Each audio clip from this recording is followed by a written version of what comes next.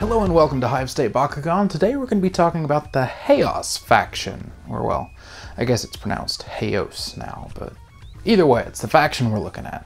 This faction's core ability is Domination, and like most of the others, it's an ability that, once certain criteria is met, triggers and cards become better. For Domination, those requirements are that you have more Baku cores than your opponent does. Consort is a wonderful card to get you to this point. Now see, all that it does is, for 3 energy, you get to attach a Baku core from the Hide matrix to your Bakugan, and that's super useful. Let's say that you need just a little bit more B power to win the match, and you know where your opponent's placing Baku cores, or you remember where you've placed your own. Well, all you gotta do is grab one that gives you extra B power, so then it's useful. But let's say you've already won and you want to play this card for a little extra damage. Remember where you've placed your Baku cores that give you extra damage, and you can just pull them right back and take that extra damage. Titan Nilius is another card with roughly the same effect, but since it's on an evolution, it's an effect that you can keep using over and over again as long as you land on a Mystic Shield. All in all, it's a wonderful card for the Haos faction.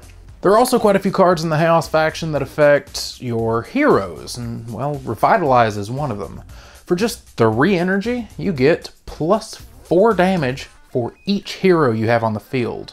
This can start to stack pretty quick, and it's at a cheap cost. The Leah hero card is another one that will really help you with your spamming of heroes. She's a bit expensive at an energy cost of 10, but whenever you play her, you get to grab any other hero from your deck and add it to your hand. Also, if you hit the point where you have 5 heroes on the field, you're just dealing 10 extra damage with all of your attacks, and that's a lot of consistent damage to deal with. I'm going to have to go ahead and end this breakdown here. However, if you haven't seen any of the other ones, there will be a playlist if it's after January 2019 that you can find in the description, or, well, where my playlists are, and it'll have a breakdown for every faction.